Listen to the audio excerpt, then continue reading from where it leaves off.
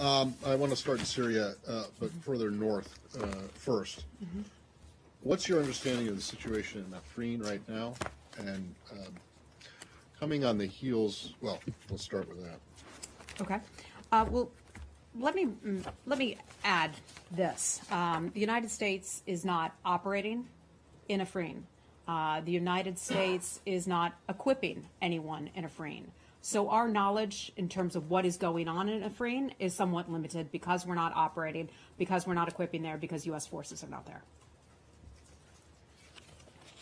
So, okay, so you don't know at all what's going on there? You don't know that whether or not Syria, I mean, fine, you may not have people there, you might not have people who you're supporting there, but you have eyes in the sky and other ways of finding things out. So, but you don't know whether or not it's true that Syrian troops have gone in with the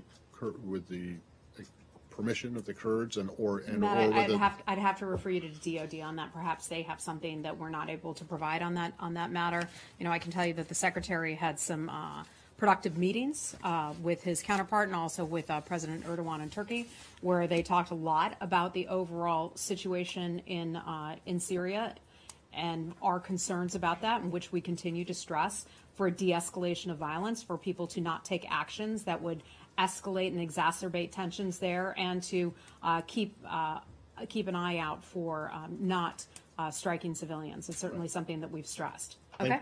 Okay. Lori, hi. Hi. In Afrin, do you think it's reasonable to suggest that Russia has acted very cynically?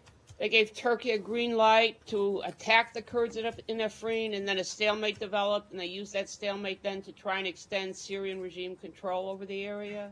Lori, I'm not going to get into that. I'm not going to speak about what Russia may be doing to Turkey, what Turkey may be doing to Russia. I'm just not going to get into that. You're not going to one of our goals is to de-escalate tensions and try to get the parties refocused on the fight against ISIS. But you're not going to say that the Russians are cynically using their leverage in Syria? Look, I think it's clear that they have been using their leverage in Syria. They have been backing, as we just talked about, Bashar al-Assad's regime. How many times have we talked about it here, that they were on the brink of collapse, and who came in and who saved them back in 2015?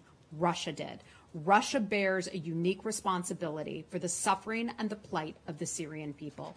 Russia has also committed to the Geneva process. So we expect Russia to be helpful in that front. We have yet to see that, but we hope they will be. And if I could ask you a question about the recent visit of Iran's Ali Akbar Velayati to Baghdad, who went there for an Islamic conference, and he met with various figures, including the Deputy Speaker of Parliament, who said that he agrees with the Iranians in rejecting any continued U.S. presence in the region. What's your comment on that? Yeah, I certainly heard about those remarks and those comments and some of those reports. You know, it would be natural for Iraq and Iran to want to have conversations. I mean, they're neighbors, right? As we talked about South Korea, as we talked about North Korea, having certain conversations because they are neighbors. That is something just natural, and it is a fact of life that different countries may want to talk with one another. The question of their foreign relations is something that gets back to Iraq. We are fully comfortable and confident in our relationship with the government of Iraq as key strategic partners in the region.